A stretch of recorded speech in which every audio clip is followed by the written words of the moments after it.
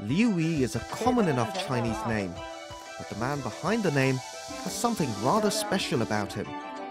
He works as a pet photographer. Liu Yi has photographed animals, from ponies to puppies, and always gets the best shots. But behind this seemingly easy job lies that all-important tenderness towards our furry friends.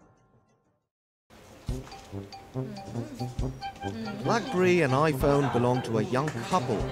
In fact, it's thanks to Liu Yi's photography that they got to know each other.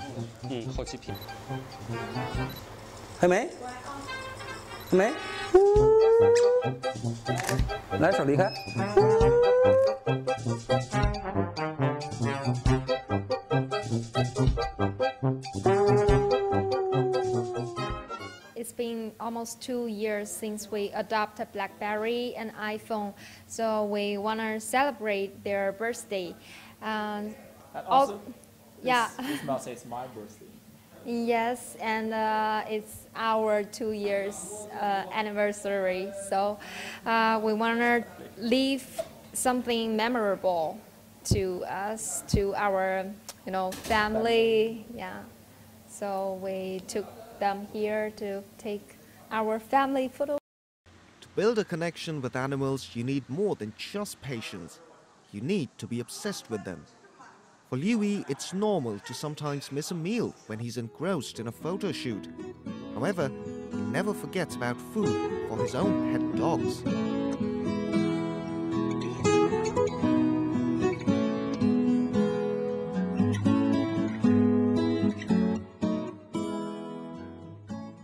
Liu Yi has the rare skill of being able to rustle up homemade dog food.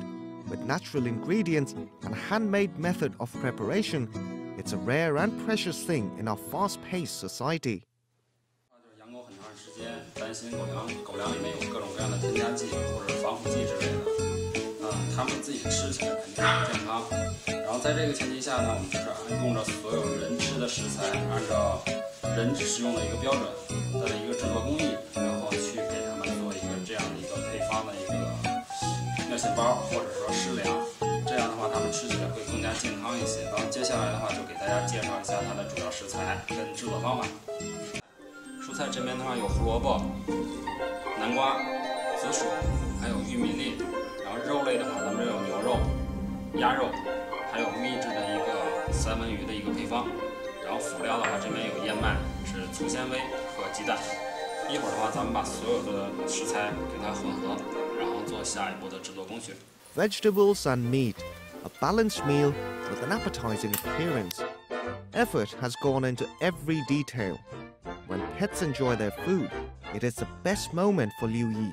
现在的话，基础工作就完成了。然后它的使用方法有很多种，可以蒸着吃、煮着吃，或者给它烤成零食。 These days, Liu Yi is not working as a pet photographer, but because of Apple, a puppy, he met the woman of his dreams. And Liu Yi continues to enjoy the essence of photography in his sense of exploration and discovery. In all these years as a photographer, there is one thing Liu Yi can't get out of his mind, something that left a deep impression on him. 应该记忆最深刻的应该是近些年发生的一个事儿。这个狗叫波波，是一只上了岁数的一个松狮。它的主人第一次跟我接触的时候是在网络，应该是2011年。 就开始持续的去约档，一直拖延到去年，就2013年，然后才成功的进行拍摄。但这个时候，波波已经上了岁数了。拍摄当天，他已经有1个礼拜是没有正常进食，就是只能靠输液去维持生命体征。当时拍照的时候也是特别心酸，而主人，一直想跟他有一个。 最后的这么一个留念的东西，我们工作室也是，就是我们花了很大的精力去筹备这件事，然后来替他实现这个愿望。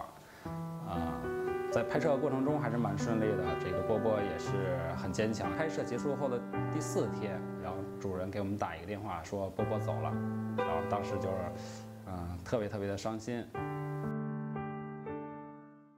The city gets bigger and bigger. People are more lonely than ever. During our spare time, we need pets to comfort ourselves.